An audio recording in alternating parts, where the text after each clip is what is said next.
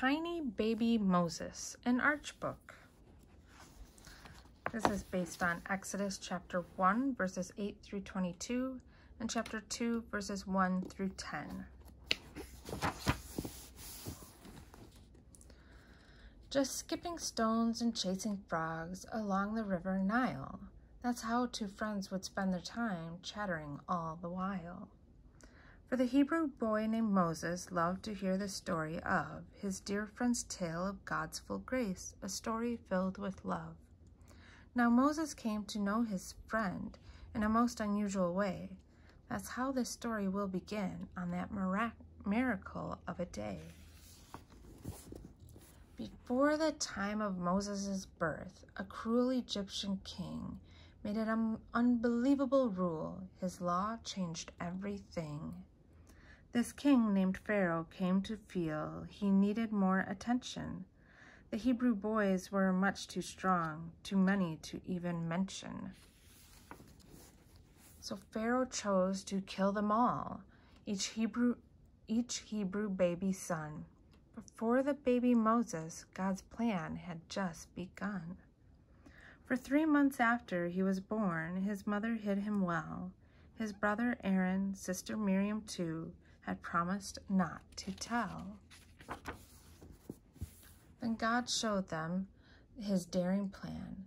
Shield Moses from Pharaoh's might. A basket for a hiding place to keep him out of sight. They tucked him in a basket warm, and then they said goodbye. God planned to save this little one while watching from on high. Miriam set the basket afloat, then hid right near the water. She spied some others coming close. One looked like Pharaoh's daughter. The princess and her servant girl heard a little cry. The servant girl took one quick look. A baby? A basket? Why? God placed these friends in Moses' life when he needed them the most. Protection came from God above, Father, Son, and Holy Ghost. For though he was a Hebrew boy, the servant girl found out. The princess chose to spare his life, God's plan without a doubt. The princess let his mother care for Moses a while longer. Then in the palace he grew up, safer, wiser, stronger. Saved by the Father's lasting love, God would call this boy someday to lead his people and serve God, to follow and obey.